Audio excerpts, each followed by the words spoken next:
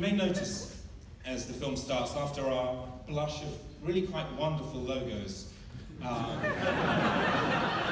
and every one of which I think is a very moving piece of art, it says, based on 100 true stories.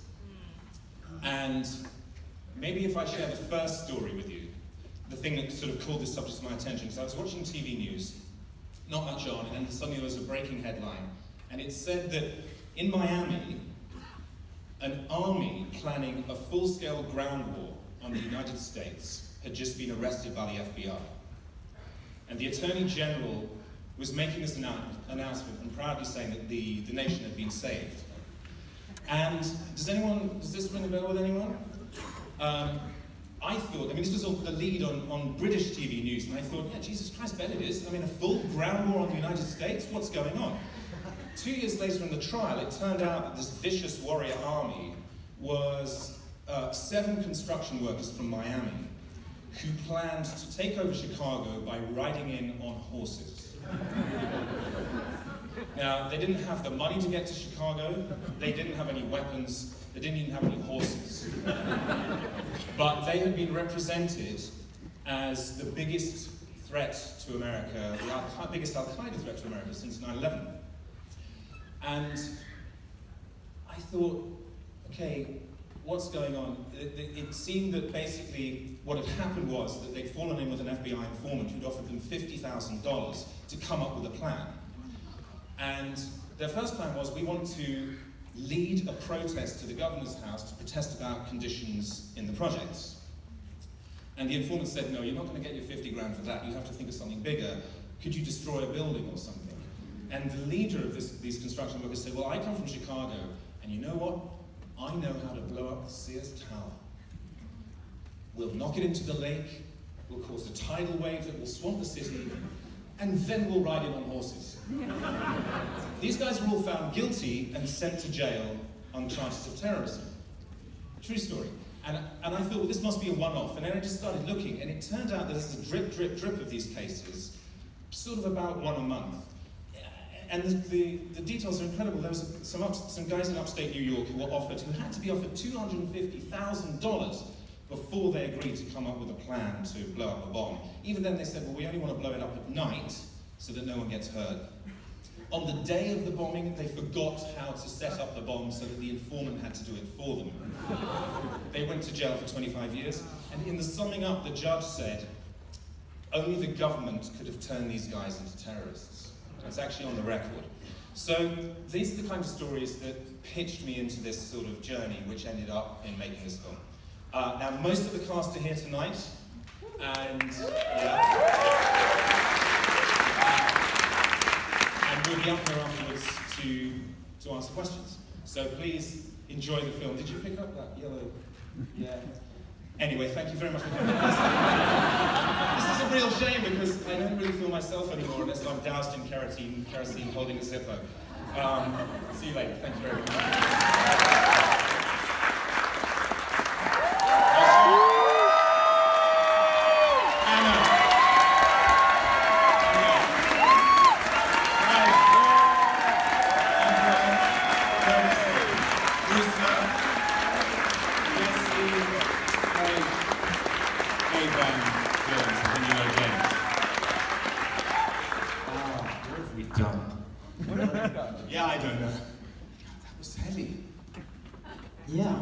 Have you seen the film before? Yeah, but it was really, you guys did a lot better than the last time I saw it. No, I think it's just this place, the atmosphere was great, and I just sort of sat there thinking, oof, but then, it's funny when you surprise yourself.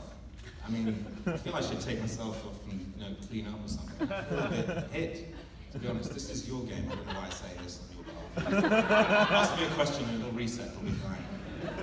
I was going to ask a question related to that, because it's kind of amazing how watching it again on the big screen, it kind of plays out like a tragedy.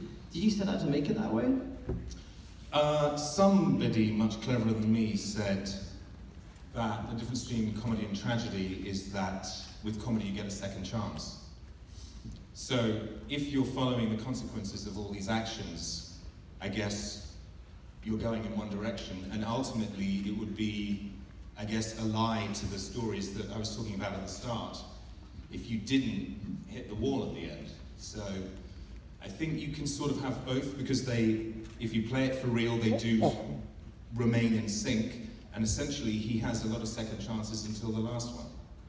So the two are entirely compatible, so I feel it in terms of theory. I wonder if you could talk a little bit about the casting process, because it's such an amazing, I mean, everyone, I'm sure you'll agree, everyone in this film is just incredible. Well, it would be very funny to hear how it sounded from the other side. It wasn't really so much casting as meetings and trying things out. And basically, it was fantastic. I mean, I think the first time Marchánt came in, he sat on a table and he did that scene where he's sitting on the table, and it just, you know, it just changes from these scrappy words that you've written on a page to this magical thing, and even in a sort of with no costume and no lighting and everything, you just go boom. And when Anna came in, it was the same. It was a version of the scene where she's trying to stop the police guy going after the nukes that she knows doesn't exist, and it was just like, it just made me laugh. It was fantastic, hilarious, and each time we did it, Anna did something different, and again, I just thought, oh my God, you know, this lives. And it was the same really with everyone. It's the same thing that you're looking for. And so they're not really auditions, they're just kind of, can we play for a bit now and see what happens? And it was just right down the line, that's how it was. So I kind of I mean, everyone here, and Denis, who's in London, and a couple of other people who you're not seeing tonight, they just make your sort of, what on a grey day looks like something you should just chuck in the bin, they turn it into a living, breathing thing. And then on set, it just got better. I mean, I honestly can't, I could go on for a very long time and gush about this, but it is actually true that when you're there and you see it in a monitor, you just think, Jesus, can we just do more and more of this? Because I don't know what's happened, but this person's just caught fire. Can we just do more? It's really, and I think that was the case with every single one of these people here, including Carey. I think so much of the joy of this film is just watching people talk to each other and banter, riff off each other is really like a magical thing to watch. And how much of a change was there from the script stage to the finished film? It was. It's a banter movie. That's what it is. It's top bands. A change. Well, there's some things you could say. I mean, I was talking to Jess about this morning. So some things have been nailed down since early versions, and some things change. Basically, I think everybody gives something from their sort of golden area. So whether it's a spontaneous remark, Kayvan's very good at just saying things that aren't on the page at all without asking, he just throws things in. You know, everybody does it in a different way. And everybody, you just feel that everybody's going in the right direction. So, you know, Marchánt would ask questions to suggest the first day, you and Danielle came in, and with the first scene we shot, you both said, hey, we've worked out a little thing, should we try it? And just think, okay, we're already cooking on day one. So you definitely want to have that. You know, so many things that Anna suggested. I mean, everybody basically on set goes, I thought of this, or should we try this? And you go, yeah, you know, let's do it. So you end up catching, sometimes it makes things seem more real because the rhythm of the dialogue is broken a bit, and sometimes it's just a funny thing that many of the laughs, you know, are made that way. It's a fresh, you want to keep a freshness even in the sort of 100-degree heat or whatever they do. It's enough for me, kind of. Yeah. It's like, you know, it also makes me think about the Black Santa moment, where a band, who plays Reza, comes in to try to talk to me and Danielle.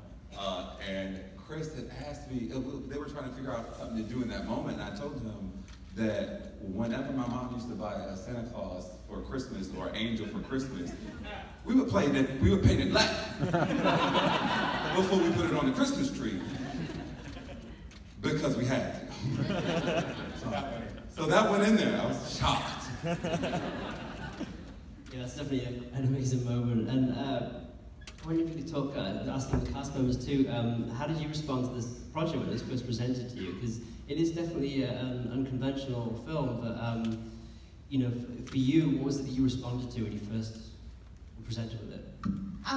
To be honest, I think sometimes Chris is too smart for himself even, and there were times when I had to read a scene 2 or 3 times just to understand what was going on. And then when we got to the table read, it's really what Chris was saying earlier, that like watching these amazing people do things, I was like, not only do I understand it now, I'm laughing and I'm moved, and it's absolutely incredible.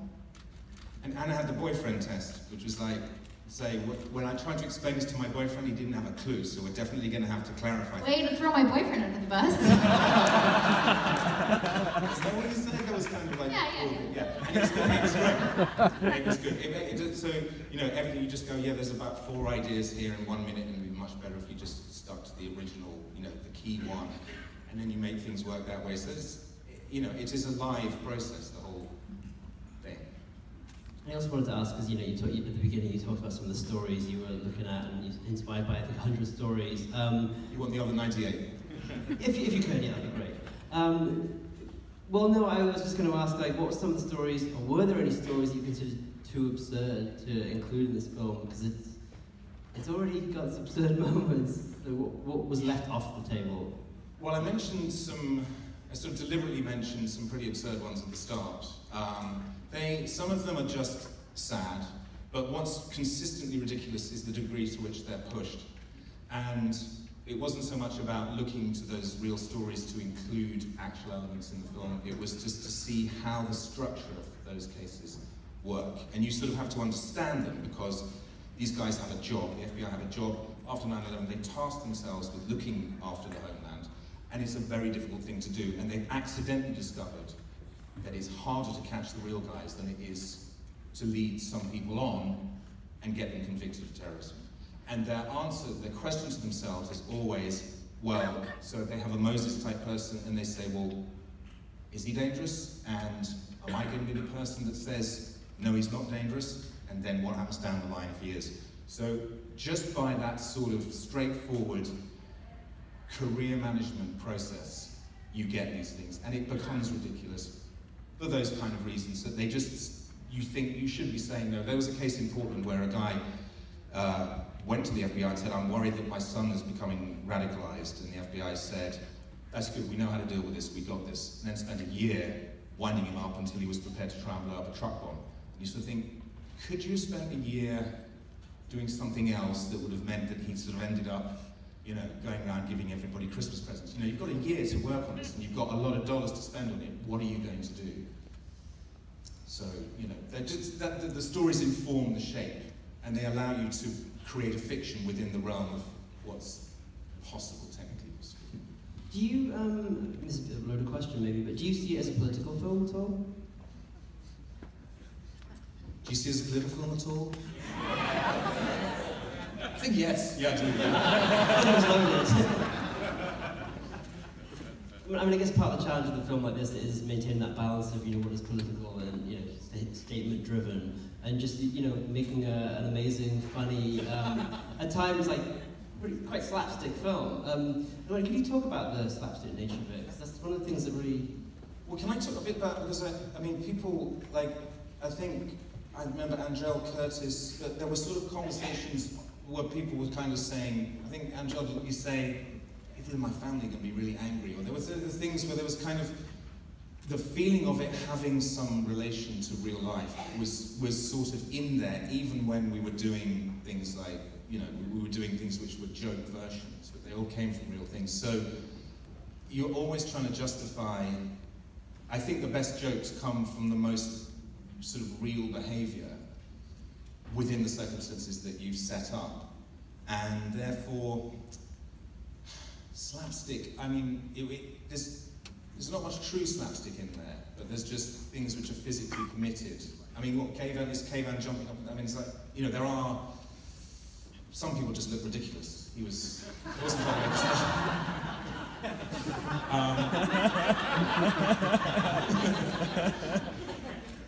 So yeah, I mean, you should ask these guys, because they probably thought, you know, they would have thoughts about their clowning skills. What are your thoughts about your clowning skills? But no, really, can you talk a little bit about the process of work on this film and how that dynamic came about? It was, I can't really say clowning, because from the moment we read the script, we understood what we were stepping into. And for me, being black, I completely understand that this is something that happened, and it had to be taken care, a lot of understanding, and I think the approach that Chris thankfully took with it was to bring this to the audience so that way they could see it and understand and swallow this really hard pill through the lens that is a little bit more comfortable, like comedy. Getting ready for something like this was pretty extreme, just because I'm not a violent person on that degree. I don't think any of us are. I think Danielle, Marchánt, Curtis, Malcolm, and I, we really tried to make sure that although we were playing a very high stakes, we kept real, and I think we did that pretty well. I will say something? All right, I'm gonna say something. On that note, like, and also I had to get on board with the kind of comedy that I was stepping into as well, and researching the writers and the director. British comedy is just a little bit different than American comedy. That's what I came to realize. And it for sure made me uncomfortable at first, but I just had to understand, I had to study a little bit more and to really understand where it kind of comes from. And I was thinking what Andrea was saying, I felt like I knew where we were trying to get to, I knew what I was trying to say with my performance, something that I agreed on with my castmates as well. And I felt like this is a really good way to do it. It's a good way to put some medicine in the candy, you feel me? And I think we were kind of successful at it. Yeah.